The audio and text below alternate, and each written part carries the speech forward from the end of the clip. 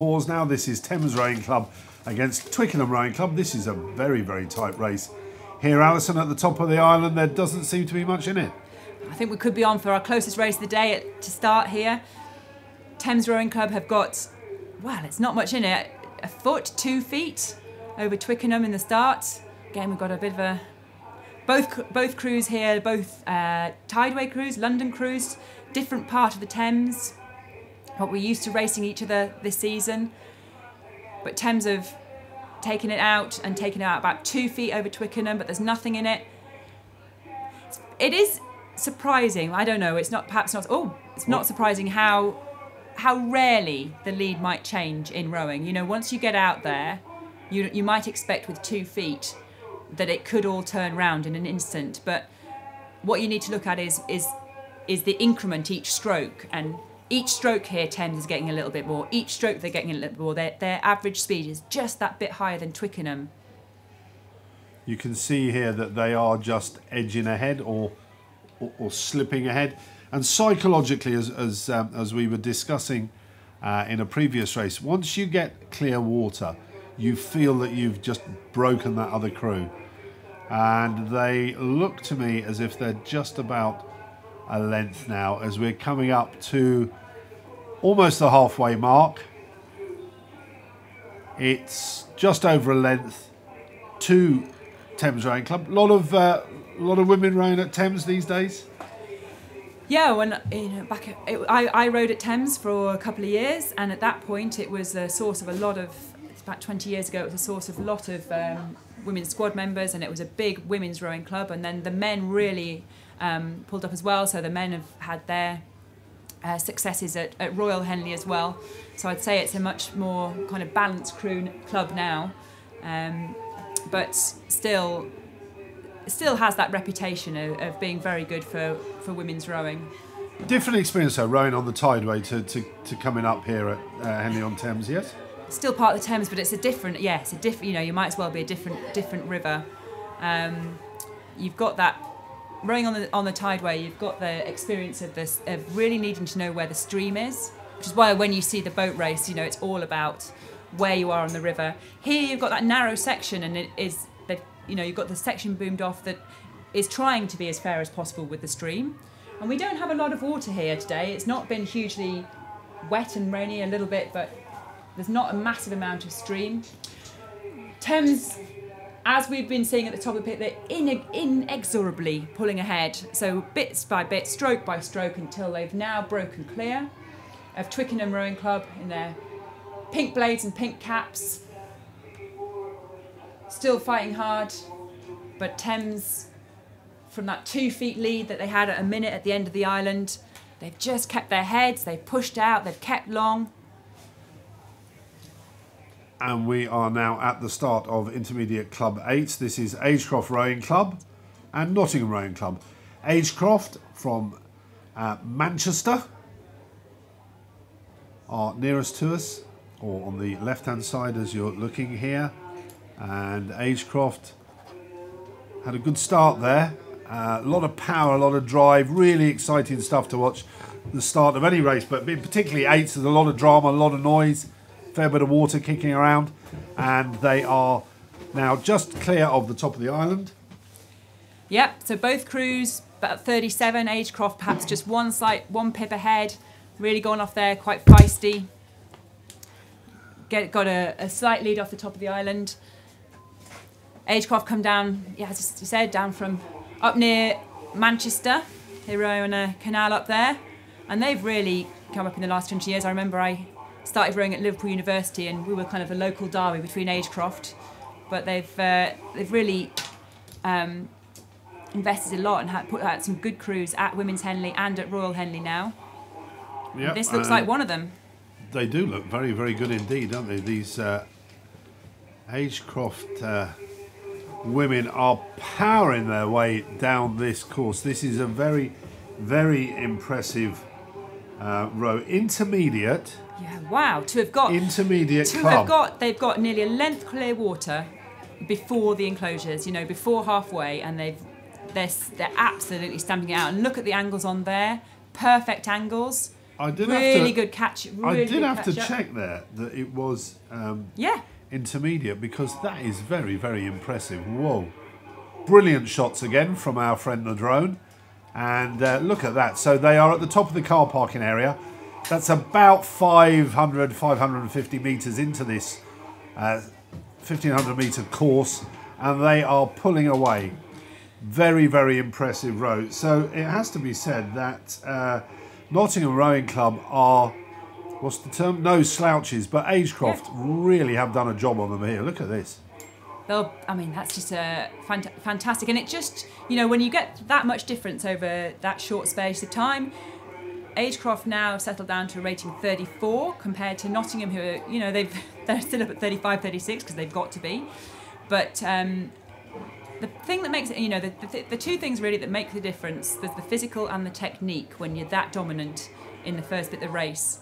Agecroft now being able to drop it down a little bit. In order to get that much head start, you need both of those. So the conditioning, you know, the amount of training you put in over the winter, the hours and hours on the ergo, in the gym, getting fit, getting strong throughout the winter, that pays off.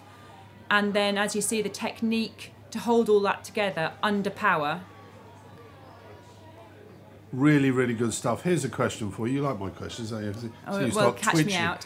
No, I won't. Shortest race that you've done. So this is known as a sprint because it's 1,500 metres. 2K is also known as a sprint. What's the shortest you've done? Probably 500 metres. So in the summer, some of the regattas are 500 metres, aren't they? And just that first bit. So I would have raced. It's you can get just 500 metre regattas. That's probably about the shortest. You ever raced any shorter than that? No, 650. I remember there was something, but. The reason I asked that, this crew must have been practicing that start because that was very, very impressive. So that was a race tactic, you reckon, to get out the first 500 metres, let's put our foot down and go for it. It's always the race tactic, isn't it, in rowing? It's always the race tactic, and you know the crews that do it best, the ones that have the most confidence and really practice that start, have the power, and the combination of the technique, get the rate. It's a combination of power, rate, and technique. Race number 15. This is Intermediate Club 8's. Cantabrigian, which Alison will tell us all about in just a moment, and Norwich Rowing Club. So Cantabrigian, we'll call it Cantabrigian Rowing Club, and Norwich Rowing Club. Cantabrigian are Oxford and Cambridge alumni, correct? I do believe so. I don't know. It's interesting how how much they'll have rowed together. Whenever you get an alumni crew, sometimes it's people who live and work maybe down in London and they get together often, or sometimes it's just together for the event, and I actually don't know about this crew how much they've done together, but they must have done quite a lot together because they look again off the start, to pull out that much off the start with almost by the end of the island. This is probably the most decisive start we've seen. By the end of the island they were a length clear, and Norwich struggling to keep anywhere near in touch with them. So just off the end of the island, Cantabrigian have a lead now of almost 2 lengths.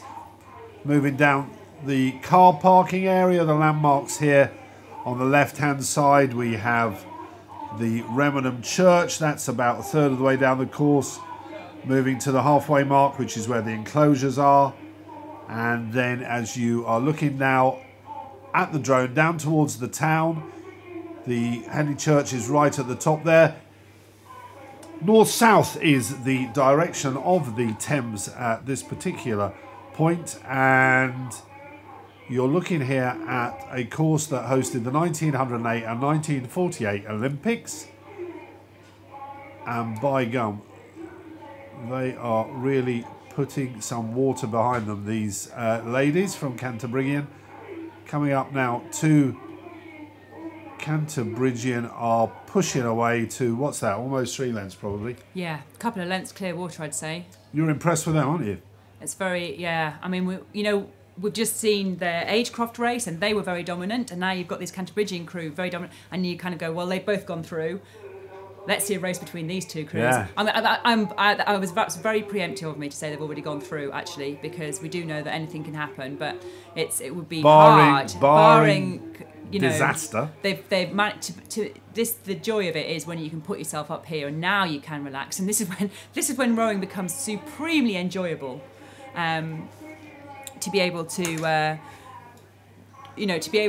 now to really just, you can see the patience at the catch, and to be able to feel the boat run out, and to have the confidence. This is, these are the wonderful moments that you do it for, really. I was talking to somebody last week, and they were explaining to me that all the hard work and the training and the constant slogging and numerous outings, that's the hard work. This is playtime.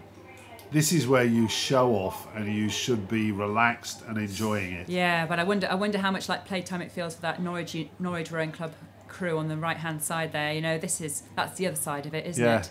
And but sometimes this you come up and actually you know what you're up against a lot of the time, and still it's the bravery really to come out and put yourself on the start against crews that you might not have a chance against. So we're back at the start of another race here. We have another yellow crew.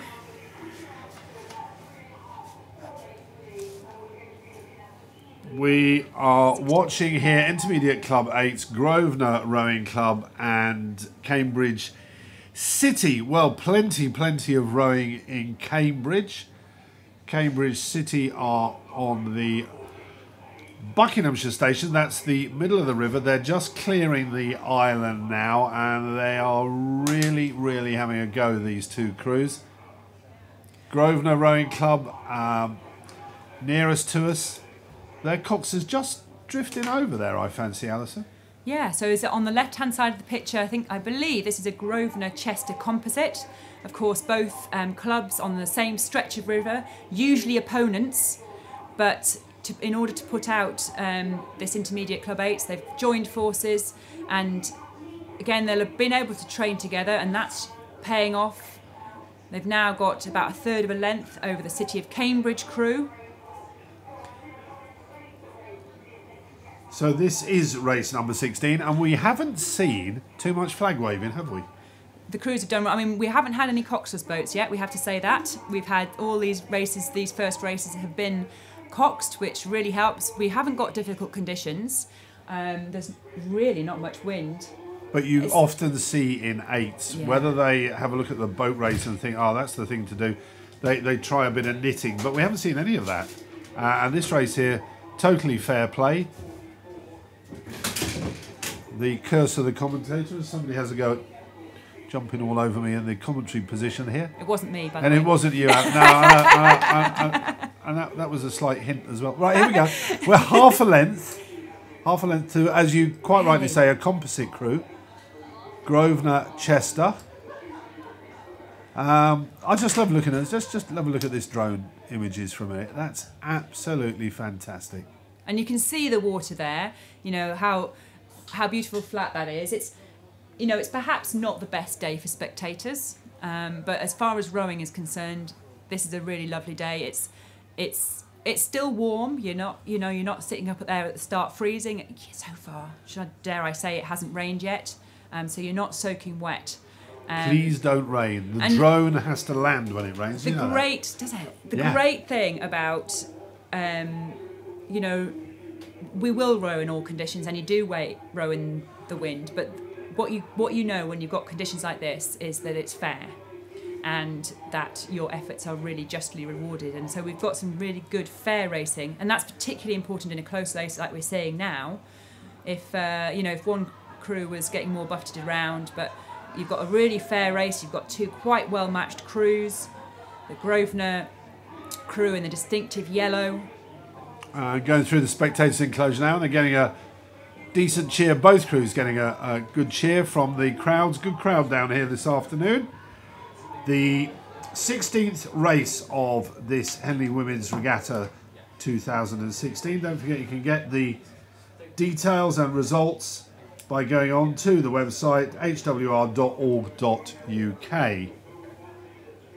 Grosvenor women have kept their rate of striking slightly higher. They're still at about 34, 35 all the way down this course, because they haven't quite been able to break free from a very gutsy City of Cambridge performance. City of Cambridge never, they've managed to hold on to it. It does mean if you can keep that overlap, you keep the potential of doing something special in that last 500 metres of a race. I always say you can make up a length in the last 500 metres if you really go for it. But Grosvenor, having had the higher average speed the whole way down, it would take something quite special. And you always wonder at this point how much they're holding in reserve as well, just watching, just pacing. Yeah, we can see here that the composite crew of Grosvenor, Chester, holding off the challenge, moving now down towards Upper Thames Rowing Club and the finish, which is at Remenham Club. Coming into what, the last sort of quarter of the race? Yep. City of Cambridge raising their rate, putting in a feisty finish.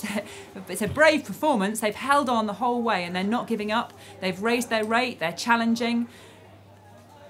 You know, why wouldn't you? You want to give it a go. It may well be that some of these girls are racing again, you'd hope, in different crews later in the regatta. But still, they're giving this absolutely everything they've got. They've not given Grosvenor an easy time all time of this race. They're making Grosvenor work. Grosvenor would be wanting to relax a little bit now and save their legs, and they're not kind of able to. They've had to keep their rate up, but still they've got a length lead over City of Cambridge coming into the final stages of this race. And we are looking here at the start of race number 17. This is York City and Staines Rowing Club. York City on the Berkshire station. Staines are on the Buckinghamshire station. This is intermediate Club 8's once again championship, Alison. Sorry, apologies. York and Staines. Now Staines with the green blades are on the right hand side over towards the centre of the river, and they are staying pretty close to the, oh no, that was just the camera shot. Here we go then. Our friend the drone has got an image here, and Staines, what, just about a canvas down, I reckon, at this stage, heading towards the church.